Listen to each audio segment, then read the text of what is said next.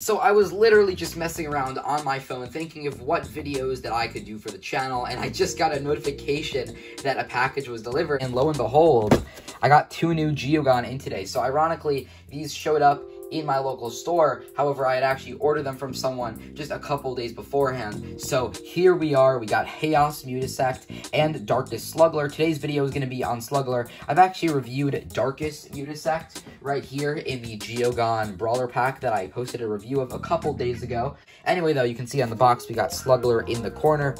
Sluggler folded up right there. You guys already know I love the Geogan packaging with this cool like yellow fire design on the side. Really, really cool. Very compact as well. You can see the first wave at the back. Anyway, though, let's crack this guy open and let's take a look at Sluggler in all of his glory. So here is Sluggler in, I'm not going to say ball form, I guess I'll just say the Geogan form that he has. And he's got all these spikes, definitely very reminiscent of some of the older Trap Bakugan. You can see that's where the core, where he would drop onto the core. You can see kind of his head right there. Alright, so we have to drop it from 1 card length high, so let's just take a card. And you don't get any Baku cores with these, which makes sense considering that they just go in the main deck. So you actually just get Gate Trainers. So we'll just use the Gate Trainer for the purpose of this video. And there is Sluggler. And here is Sluggler up close and personal, and as you can see, he's definitely very low to the ground. You can kind of see that these translucent purple pieces here are kind of like the tentacles rising up from the bottom. Of course, he is, supposed to be this big, like, tentacle monster.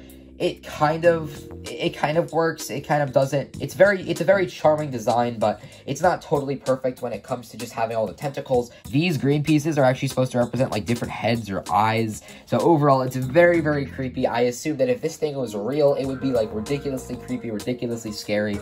He's also a very, very big Geogan. If you actually put him on a Gate Trainer here, he's actually like ever so slightly longer than a Gate Trainer, or just a standard ability card. So that's actually really, really cool. Anyway, though, and speaking of the Gate Trainers and ability cards, let's take a look at those because we get some pretty cool ones in the set. So let's start off with the Gate Trainer here, and it is a Batrix themed one. And then taking a look at the cards themselves, we have Rage and Claw for 4. We got Farascal right there, and you get 800 B power. Let's flip it over and see what it does. And boom, there it is. You can just see how creepy this guy is. I guess this whole purple section on the back is supposed to represent like these crystals coming out. You can see all the tentacles, all those little eyes right there. Really, really creepy. He's a 2 cost, really, really cheap. Wow. 500 B power, 4 damage. And he's got Shadow Strike, and on a Helix, you get plus 900 B power. That is actually pretty cool because he can get up to a 1400 B power with Shadow Strike on turn 2, and that's actually not too bad. So I know this video was quite short, but that's pretty much all I have to say. If I said anything else about this Bakugan, I would just be wasting time. It's a really cool design, very charming, but also very creepy in its true, I guess, Geogan form. The card itself is very cool. I'm definitely very excited to put it in some decks. I'm glad that we're getting some cheap Geogan. I don't think I've ever seen a 1-cost Geogan, so as of now, this is the kind of lowest cost Geogan that I've seen when it comes to the actual card, and honestly, it's super cool. I just cannot wait to actually use Geogan in some decks and actually get to play with them in games.